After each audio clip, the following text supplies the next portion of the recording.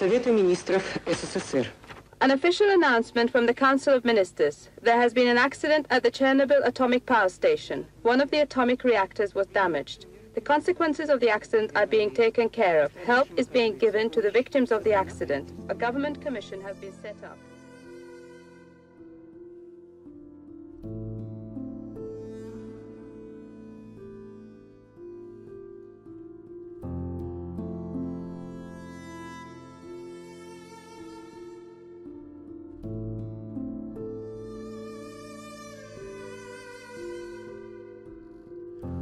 At the time, Belarus was really struggling. It still is.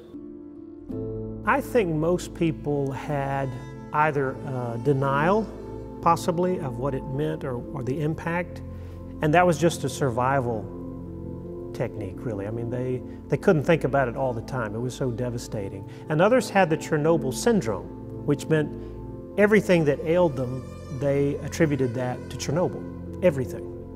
And so it was kind of either complete denial or just every second of every day was related to Chernobyl. And so when we started to reach out to those communities and the families and children there, you found that they were convinced that just about everything was contaminated. And certainly in some cases it was. The groundwater had been contaminated.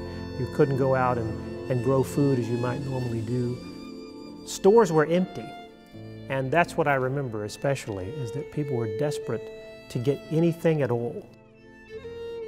When we realized what happened, we decided to just survive. I don't know. We tried not to pick up mushrooms and berries. We tried not to stay under the sun. I can say that I remember that pretty well because I was like 15 years old only, but that was scary because, you see, we got a lot of news from each other, but we still didn't have any government response on this accident. People left their countries, even country. People left their homes, definitely. And the most scariest thing was that we didn't have any information. In the former Soviet Union, there were areas of greatest need. And without question, Chernobyl was number one. And so our church, the United Methodist Church, was asked to reach out to help different places in the former Soviet Union. We sent over clothing and things of that nature on the front end.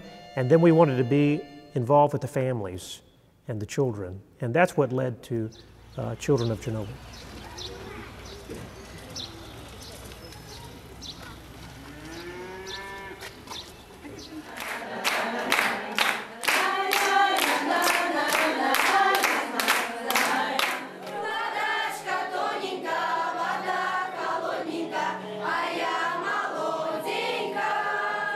So Children of Chernobyl was an effort to say, okay, how can we help these kids in a contaminated region? Certainly you have to take them out of the contaminated region to build up their immune systems. And so that was the bottom line. If you could bring them to America, and in this case to Alabama, and they could stay for a month or 6 weeks, it definitely improved their immune system. And the kids didn't speak English. So then we had a team of translators that came over, and they were amazing. I met Patrick Friday, who was actually the organizer of the Children of Chernobyl. I don't remember, probably it was like 1992 or 1993.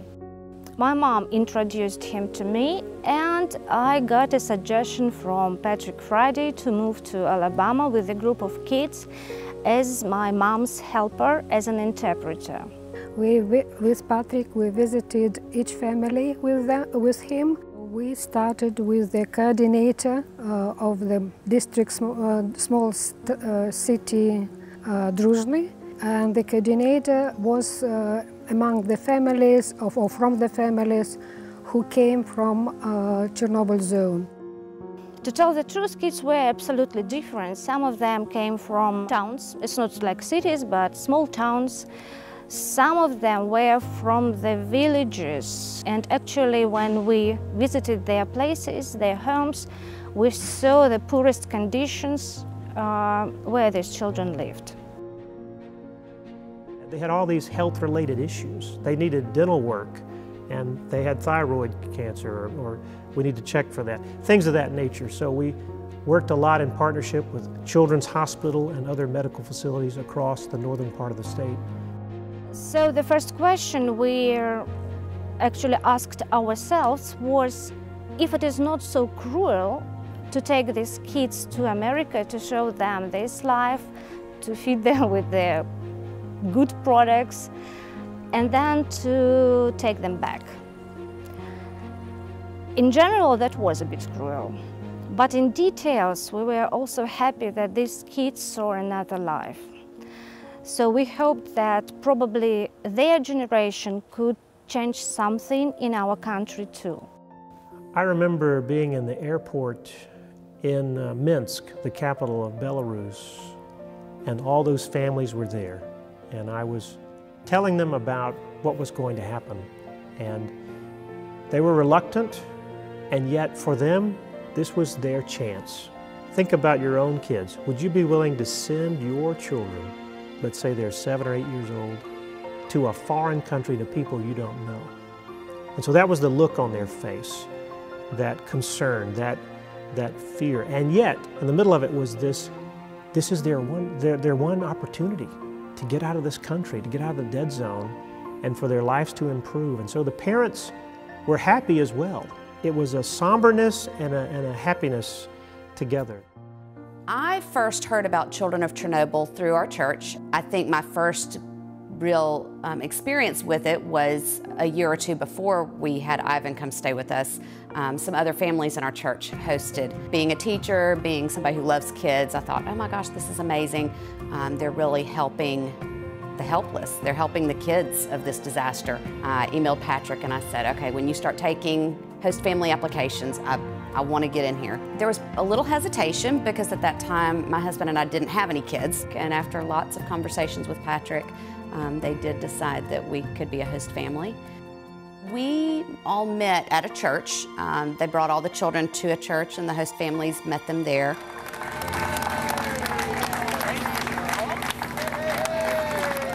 It was early morning, so there was a couple, and I really don't know how to talk with them, how to explain them something, or yeah. She was like my second mom, so yeah, it was really cool that I became a member of their family. That time, yeah, it's like 5 minutes and that's it, yeah. And all of us have been praying for this.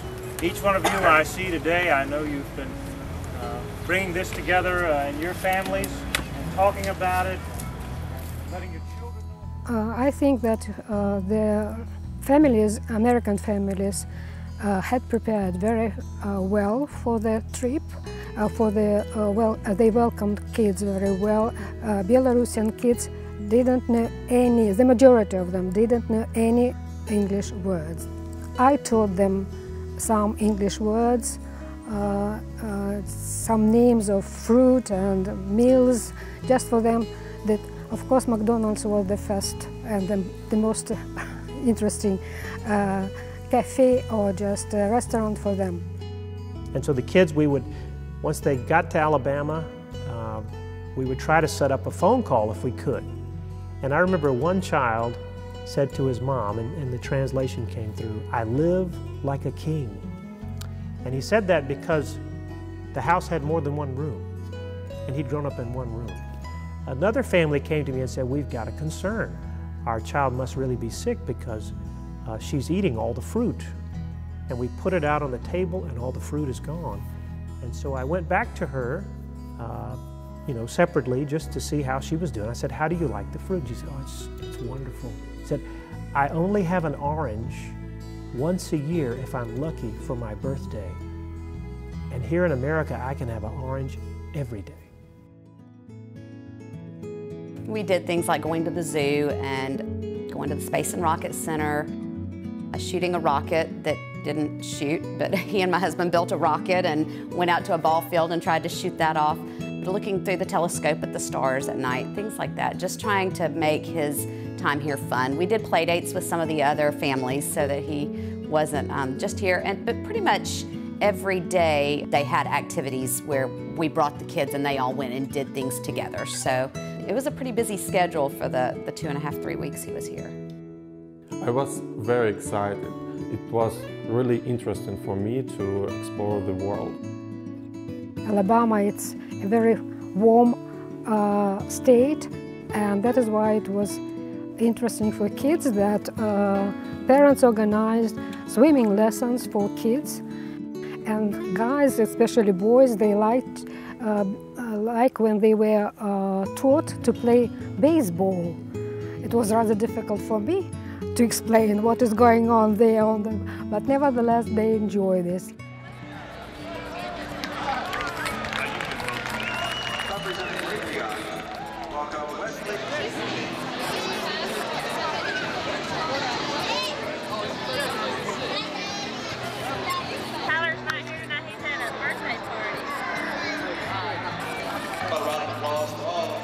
I still think that there are now children's minutes in each church when all the kids, they just come in front of the church seat and the preacher told them some stories, some Bible stories.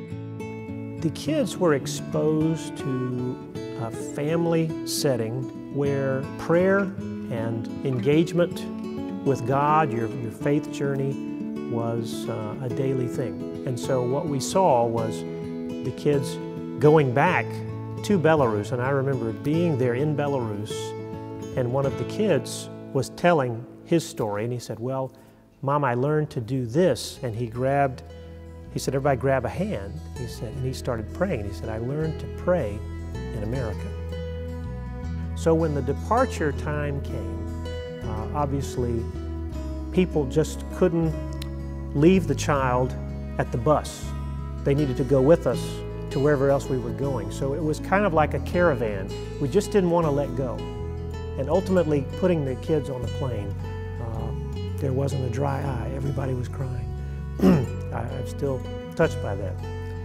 They showed their parents, their friends, that life is different. The world is the same everywhere. It's just your attitude to it. This is very important for these young children to understand that they have abilities to change their lives better, to make it better. Each child could be in America only once. That is why I think it's very important that we could bring many different kids. And that program was successful.